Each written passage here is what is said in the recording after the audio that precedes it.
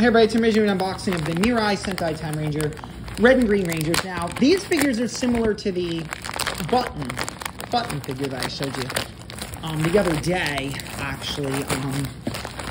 These are very similar to the button figures. Hold on one second, let me get them out of here. So I am going to be putting the red up for sale because I already have the red.